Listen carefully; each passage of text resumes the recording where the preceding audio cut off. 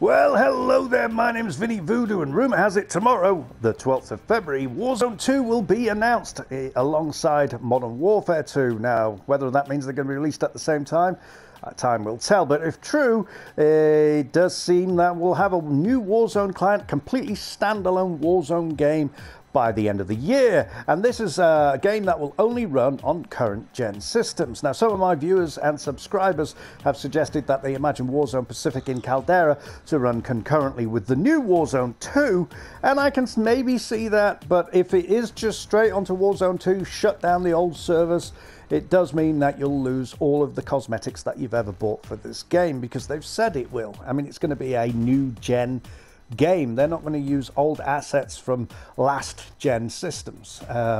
That's the theory anyway. It certainly will be interesting to see what happens with that. And of course, in 3 days time we have season 2 of Warzone, and there's a lot of videos out there that cover all of this. My biggest fear is how relevant it is to Plunder. We've just gone back from Vanguard Plunder back to ordinary Plunder trios there, and I don't see how relevant things like the gas bullets are in Plunder, because there's no gas masks in Plunder. So unless they're going to add that, if you get downed, your buddies can't revive you without dying themselves. And plus, there's no real negative to dying in Plunder, except you lose some money. You lose a third of your money or whatever it is. There's been several occasions where I've just put a mine at my feet and shot it so I could fly in somewhere else, effectively creating my own redeployment. And then, of course, you've got that truck that's driving around. That might be fun. If it's anything like the Black Ops Zombies truck that you used to follow, and it'd stop occasionally and all the zombies would come out. You see, that's what I miss. There was a ship that crashed onto the side of Verdansk there, and you could set off zombies, and you could actually sort of say to your fellow enemies there, fellow players, you know, let's not shoot each other, let's shoot the zombies and then shoot each other. It was a sort of community event, a bit like Destiny. I don't see anything like that in season 2. You've got the bombing run.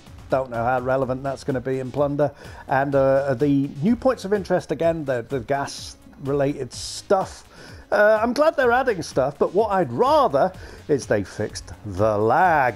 I was just trying to play a game, and it was the worst, laggiest game that I've ever played. And here's a little thing for you. If you go to your options interface, and down the bottom here where it says in-game alert icons, you can set advanced, and you can actually disable or enable them, but it also explains what these are, and you can see them on the right there, and probably the one you see the most is number 3 followed by number 1, and if they're orange it's bad, and if they're red everything's sort of failed.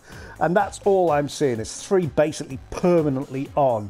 I did release a video on how to alleviate client-side lag, which is lag that you create for a variety of reasons, such as having Wi-Fi rather than a hard line from your router to your console, but that's really a band-aid. The rest is a fart in a hurricane, because unless Activision fix their service, there's really nothing we can do about it.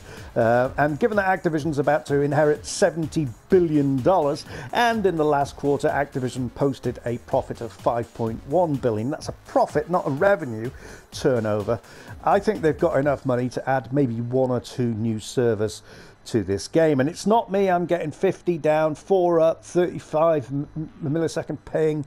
Not the best, but certainly not enough to explain the terrible lag that's currently in this game. And there's bugs in it. The daily challenges still aren't working properly, and there's little things like in Plunder, they've currently got the amount limit to 2 million, but when it gets there, it actually says on screen 1 million.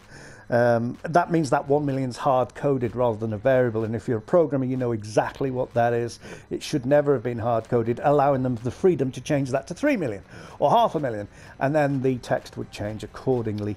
Yes, so anyway, we've got quite a lot going on with the announcement tomorrow, and if there is one, I will post an update then.